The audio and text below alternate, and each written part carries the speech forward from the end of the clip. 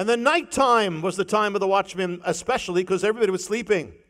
It says in Isaiah 21, watchmen, what about the night? What about the night? They asked the watchmen, because they're asleep. The watchmen, the nighttime was the main time, the critical time. City slept, more vulnerable, when danger was likely to come, under the darkness, when few people were aware of anything. So the watchman had to stay awake, couldn't sleep, had to stay vigilant, couldn't get drowsy, had to keep himself up. That's why we speak of the different watches of the night. The Bible speaks of the first watch, the second watch, the third watch. It was the time of the watchman, the one who stayed up while everybody else was asleep. Not only did he dwell above the city, but he had to look from a high place, look at everything into the distance, train himself to see it. And if he saw anything, that's when he grabs the shofar, sets it to his mouth, and blows as hard as he can.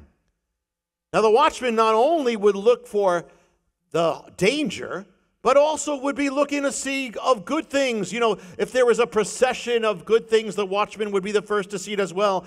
He would see if a king was coming as well. The watchman would be the first.